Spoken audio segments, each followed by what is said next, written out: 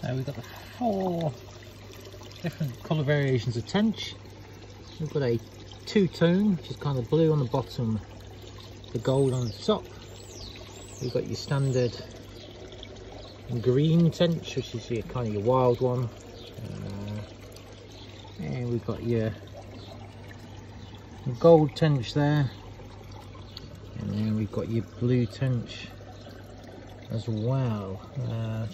Sometimes called white tench, not sure why they're called blues, but it seems to be what they are. It can be sort of a variation of blue to white. That little chap is more sort of white than anything else. So lots of different colours of tench.